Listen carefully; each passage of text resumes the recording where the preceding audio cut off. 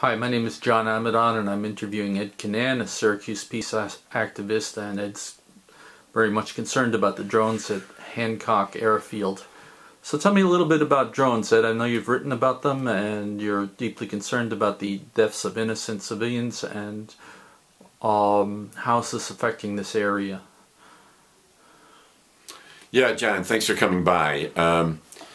So a couple of years ago, we learned that Hancock Air Base, right on the outskirts of Syracuse, was hosting the National Maintenance Center for Reaper drones, which are used in the skies above Iraq, Pakistan, and Afghanistan. Now, the Reaper drone is a very high-tech surveillance airplane that's unmanned. There's no crew on board. It's robotic. It has not only very sophisticated surveillance equipment, but it also can be armed with 500-pound bombs and Hellfire missiles. The CIA uses the Reaper in the skies above Pakistan, killing many civilians in a country we're not even at war with. The U.S. military uses the Reaper in the skies over Afghanistan. Not only does it kill many civilians in these countries, but it maims them, it destroys their home, and it sends hundreds and thousands of Afghans and Pakistanis fleeing the terror of them.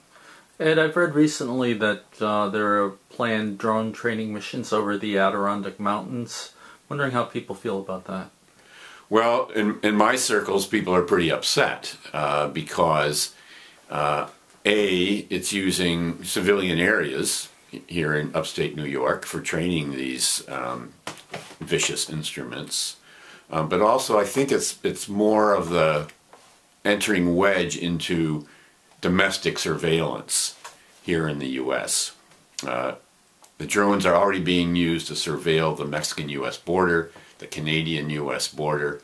Some police departments around the country are now experimenting with drones for surveillance purposes. And there are nanotech drones being created. There is a hummingbird. Right. This is a very small drone, very high tech, that's in the development stages, that can only increase Big Brother surveillance capabilities over the people of the U.S. I also read in, I think it was in one of your articles, that Israel has several factories in the United States manufacturing drones for the U.S. military. Yeah, Israel, which along with the U.S. is on the cutting edge of drone evolution, drone development. In order to better sell its technology to the U.S. military, Israel actually has factories for making drones in Mississippi and Ohio.